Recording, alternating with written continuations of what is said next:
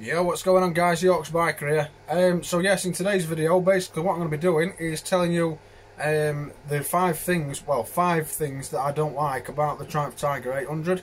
In the previous video, I did tell you the 5 things that I like about the Tiger 800, so if that's something you want to find out more about, click the link above and it'll take you to that video. But if you want to know what I don't like about the bike, stick around, stay tuned, and we'll get cracked on.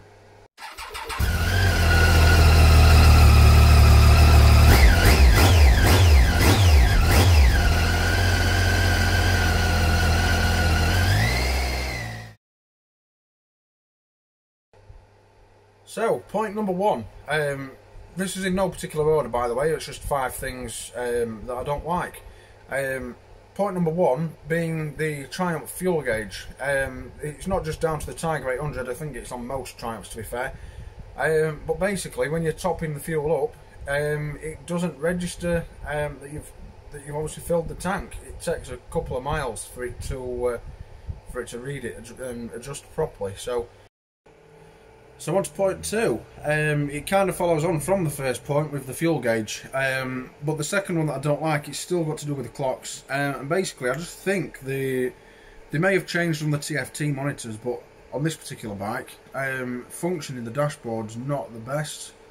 There's just, the menu's just far too complex for me. Not for me personally, but I just think it could have been a lot simpler. There's just far too many options. So we'll just give the angle a quick change, I'll show you. So obviously I'm on the first trip meter here. We've got 2 buttons here. Now on the later models they did get symbols put onto these, but with mine being one of the first ones, they're obviously not on there. So it's a little bit more tricky to figure out. But you press the button, it takes you through a list. So we've got the time, average miles per gallon, instantaneous, average miles per hour, and then obviously back to your trip and your fuel, that's your fuel range, and then you're back obviously to the time. But then you press the top button, it takes you to trip 2. So we have obviously the second trip, which I've reset, obviously fuel range. It's the same sort of deal. Then you've got the time ridden, obviously average miles per gallon, instantaneous, average miles per hour, and obviously then the miles that you've done on that trip.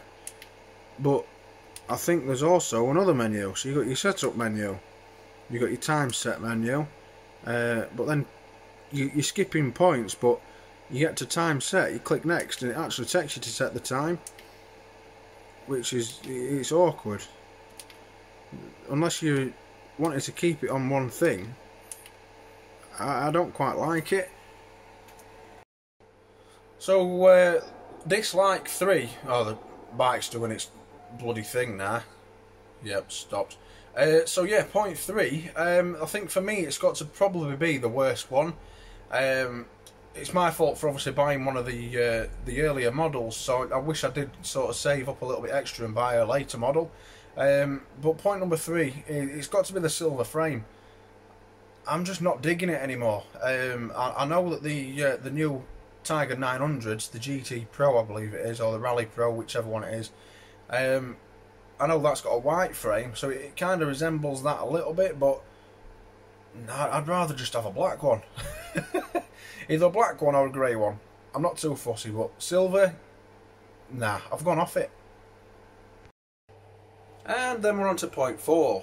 It is down there again, but basically the 4th point that I don't like about this particular bike, it was fixed on the later models. I think it was 2015 it got fixed, but between 2011 and 2014 the Tigers had a problem with the starter motors.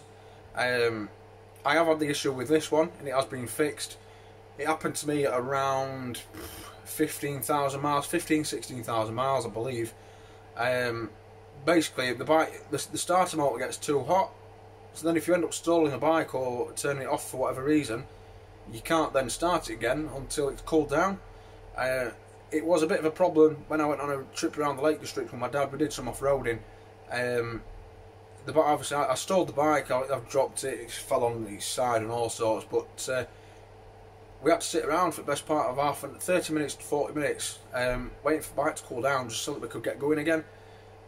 Like I said, that starter motor issue I did have fixed along with my gear selector pin, the gear selector fork. One of the pins snapped off, so while it was in for the starter motor I had that fixed as well. So now that it's got an upgraded starter motor, all is good. Can just do what I want with it. But yeah, 0.4, it's got to be on the earlier model anyway. It's got to be the starter motor issue. And as if by magic, that takes us to 0.5. So we're almost done, guys. So yeah, the fifth thing that I don't particularly like about the Triumph, I've not ridden the 1200, so I can't say whether it is the same, but apparently it's even worse. It's got to just be the weight of the thing. Just normal day-to-day riding, you don't really have an issue with it. But when you are actually taking it off-road, and you're doing bits and bobs here, there and everywhere, you do sort of realise how heavy the Tiger can be. Obviously not as big as and heavy as your GS's and stuff like that, but once you're off-roading, you probably don't want something this big. Off-roading, you want something that's like a little 250 or even up to a 450. But if you wanted to do some off-roading on one of these, some serious off-roading, I'd probably go down the route of trying to lighten it somehow. I don't know. It's not presented too many issues, but it's just now and again when you've been coming over rocks and stuff like that, you do notice it trying to go one way or the other. So yeah, that's the fifth one. It just tends to be a little bit too heavy now and again, but nothing too major. So that's the 5 things I don't like about the Triumph Tiger 800. As I said, you can check out the 5 things that I do like about the Tiger 800 by clicking the link that was provided above. You can also find it in the description below. Don't forget, guys, if you like the video, hit the like button, subscribe to the channel, and you can now support the channel by heading over to the Patreon page. That will also be in the link below. You can do that from as little as $1 a month. I'm not saying that you have to do it, but if you do want to, then obviously the ability for you to do that is there.